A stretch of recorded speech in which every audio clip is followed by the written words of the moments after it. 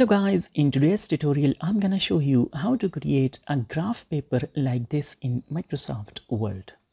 First you need to head over to the Insert tab, and here in the tables you can choose a table like 6 by 6, 7 by 7 or 5 by 5, etc.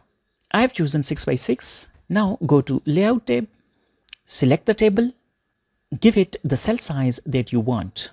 For the height, I'm going to stay with 0.4, and I'm going to put exactly the same cell size for the width, 0.4, and press enter. Again select the table. In the Layout tab, right over here you can see we have rows and columns tab. Now click on Insert Below. Again press Insert Below, and let me press once more, and there it is. Now click on Insert Right, press once more, and there it is. Now our graph paper is almost ready. Let me select it again. Go to Table Design. In the Table Styles, get to Modify Table Style. Right over here you can tweak the different settings of the table.